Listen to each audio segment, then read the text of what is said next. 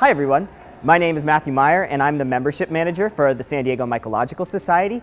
I'm in charge of making sure that everybody knows about all of the great benefits that we have as a member. You can go on forays and cooking classes and other workshops and such.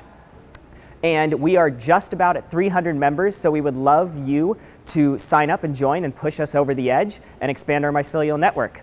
I'm also a graduate student at The Ohio State University, attending remotely from San Diego at the moment, studying mycology.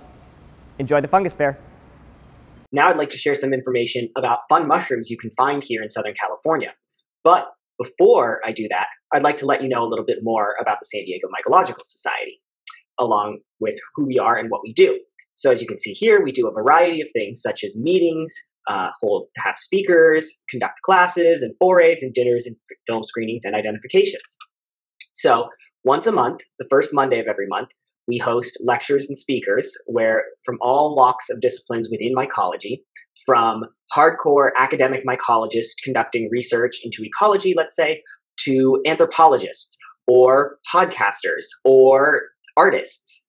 So from all walks of various different mycological life.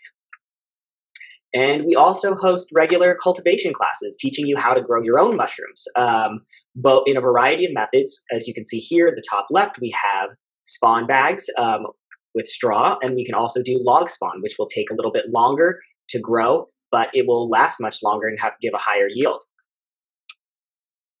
We also end up doing cooking demonstrations, such as the video we released for our stuffed mushroom day earlier a week ago. And one of our most popular activities are our forays. We will take groups of people, typically inland to, let's say, Poway, or to a little bit further northeast, Santa Isabel, and we'll go look for mushrooms. We'll go out and we'll have a good camaraderie with other people. It's like a big Easter egg hunt, but nobody has any idea where any of the eggs are laid or what the eggs are. Because they're all mushrooms, and you go and you bring them and you come back, and typically at the end we'll all try to identify them together with expert identifiers. And every year we host our annual Fungus Fair, which is what you're attending right now, but our 2021 virtual Fungus Fair. Typically, these are hosted in the room in which we hold our meetings and lectures, which is Casa del Prado, room 101.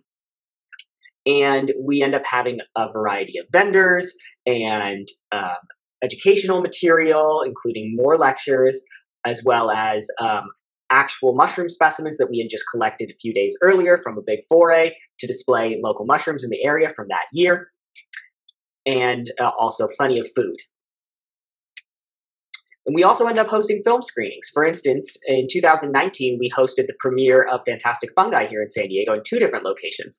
The La Paloma Theater for North County in Encinitas, and the Hotel del Coronado in Coronado for South County. And this is a fantastic film that was filmed by Louis Schwartzberg, the documentary filmmaker, and Paul Stamets was a big subject of this film, as you all might know that name. And both of them happened to attend our screenings at Hotel del Coronado. And Louis Schwartzberg also attended the La Paloma Theater screening. We also end up participating in many citizen science projects, such as the Mycoflora Project, which is a national effort to try to document all of the various different fungi within North America.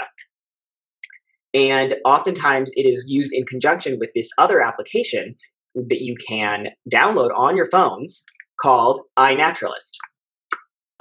It is an amazing application that allows you to take photos of any organism, animal, plant, fungus, algae, whatever, and it will try to do its best algorithmically to tell you what it is, but then on top of that, there's a community of identifiers which can confirm the algorithm's identification. And we can teach you all how to take proper pictures, getting all the correct identifying features for fungi. And if you're wanting to participate in the Mycoflora project, which requires DNA barcoding, we can also teach you how to properly collect, handle, and preserve specimens for DNA barcoding. So what do you need to look for when identifying mushrooms? Well, there are a variety of different structures on mushrooms that are useful for identifying them. Obviously, there's the cap and the margin or the gills or pores, as well as the stem and any other features such as a veil or a vulva and the spores, which you can get spore prints from. But in particular, in all of these features, you're going to want to be looking for the features on the left: the color, the shape, the size, the texture, the smell, and even just a little bit of the taste, as well as the relevant environment. Is it growing next to the base of a tree? Is it growing on wood chips? Is it growing in grassland?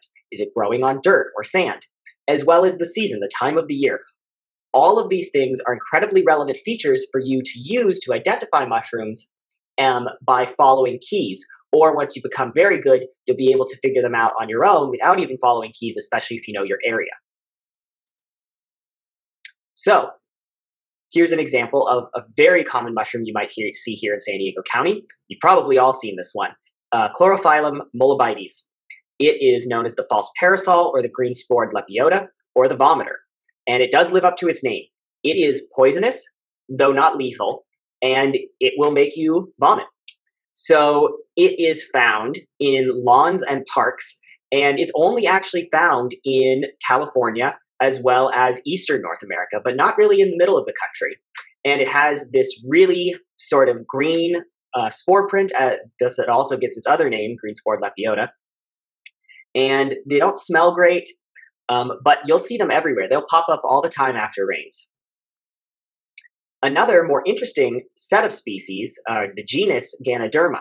There we have several different species of Ganoderma here in San Diego County and Southern California in general, such as Ganoderma polychromum, or aplanatum, or brownii. All of them are here, and they can take on all various different shapes and sizes, and they grow on the sides of trees, both living and dead. And while the reason why it says the variability or the edibility is variable is because while they're not poisonous, they're very tough and hard, so you wouldn't really want to eat them. But they are used oftentimes for medicinal purposes. And you can find Ganoderma species all around the world, although there are specialized species in given areas, such as these three, which are only found here in Southern California. Then there are many agaricus species that you can also find here. Agaricus species you'll be very familiar with because they are the traditional button mushrooms or field mushrooms. These are the ones that you will see in the stores, such as Agaricus bisporus, which is white button mushrooms, cremini mushrooms, and portobello. That one species is all three of those mushrooms in the food store, in the grocery store. You are being lied to if you think that they are three separate species. They are one species taken at different stages of development. But there are many other species of Agaricus beyond Agaricus bisporus, and some of them are quite delicious, and others are quite poisonous. There's A. xanthodermis, A. bitotorchis, and A. californicus. All of these three are found here in Southern California, and a general rule of thumb, which you should not use as a definitive statement, is when it comes to Agaricus species, the majority of Agaricus species that bruise yellow when you damage them, when the color they bruise is yellow, those are typically poisonous, versus those that bruise red are typically edible. Again, do not use that as your only factor to base it off of, but it is a good rule of thumb. And you can find these species anywhere on grass, dirt, sand, leaves. They're quite variable where you can find them. And then we have Astraeus hygrometricus, which is commonly known as the hydroscopic Earth star, or barometer Earth star, or fault Earth star. So it is an Earth star, and it gets its name because of its appearance. It's typically in the dirt, or sand, or rocks, and it ends up having this really beautiful, almost flower-like shape, but with this big bulbous puffball in the center. And it is a puffball mushroom, which means that when the rain comes down, raindrops will hit it, and it will puff up giant plumes of spores. Other manual stimulation, you can poke it and it will do the same thing, or even like following debris from trees or animals scurrying by, those will all also puff it, but it is typically done during the rain. And interestingly, these things are edible, although it's typically not eaten here in the United States. But in Thailand, this species is actually considered a delicacy. When they are young, before they get old and crusty like this, they're actually still all enveloped. And they're served like pickled and sauteed, and apparently they're quite tender and delicious. I have not partaken myself, but I would be interested at some point in time. And you can find them all around the world, including here. This one is a particularly interesting species, Leucocoprinus or Coprinus tricolor. It does not have any common names because it is only really found here in North America, and it's only really found in potted plants, interestingly enough. So there are some rare exceptions where you can find it outside, but the vast majority of the times it is found in potted plants, cultivated specifically. And because of this, we're not entirely sure about its origins, but we do know it is inedible. It is mildly poisonous, but again, you mostly wouldn't want to eat it because it does not taste good. And you don't need to worry about it if it's in your potted plants. It will not damage your plants. So no need to take it out. Just enjoy the nice, pretty yellow mushrooms, so long as you do not have any animals that might eat it, such as dogs or cats. It might make their stomach upset if they get a hold of it. And another really interesting species is the Bushwaldo boletus saphrocofatus. I apologize for butchering the pronunciation of that Latin name, but its common name is the golden bolete. So a common feature of pretty much all boletes are this big, thick stem and a bulbous top, which is thick. And instead of gills, you have pores, these holes, which allow the spores to come out of instead of these slitted gills. And because this is only found along the California coast, it's not particularly well described, and some people believe it is edible and others don't. So it's possible that it's one of those situations where some people have a tolerance to any number of the various different compounds within it, and others are intolerant. So it could just be down to a personal level.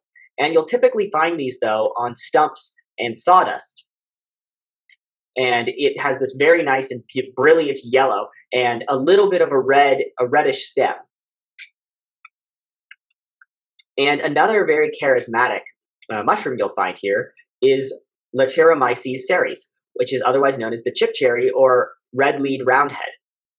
So these are poisonous, unfortunately, but they're quite beautiful, and you can find them in wood chips, as their common name, chip cherry, suggests. And you can find them pretty much everywhere in the world along coasts, which is very interesting, this particular species. So while there are many more species that we could talk about, such as the bluet or lion's mane or turkey tail, we're going to leave it with those for the time being. And if you would like more information about what mushrooms exist here in Southern California, and identifying any mushrooms you might happen to find on your next hike, we again highly recommend that you download the application iNaturalist or consult with the website Mushroom Observer. Or if you would like to, in addition to all of those, you can also upload photos to our San Diego Mycological Society Facebook page or our new Facebook group, SD Myco Community. You can also send us a message on Instagram or tag us on Instagram with a post, or email us directly at sdmyco@gmail.com. And we're also affiliated with other mushroom events and conferences, such as NAMA, which is the North American Mycological Society. We also are affiliated with some other mushroom fairs that you might be interested in, such as the Telluride Mushroom Festival or the Wisconsin Conference for Women in Mushrooms. And if you'd like to know more, you should join us for our virtual meetings of the first Monday of every month, and you should become a member, which gives you access to all of our fantastic workshops and forays and such, especially more so in normal times, but we're also putting together amazing events to make up for it during these quarantine times. And membership is only $25 for an entire year, 365 days. And under normal circumstances, we would be meeting in, again, Balboa Park, Casa del Prado, room 101, the first Monday of every month. And feel free to join us, please, at sdmyco.org. That's where you can find our membership on our website. And if you'd like to watch the film, Fantastic Fungi, you can go to vimeo.com/ondemand/Fantastic Fungi. Highly recommend that film. It was amazing, and we were very proud to be able to put it on. So enjoy the rest of the fair. Thank you all so much for your time.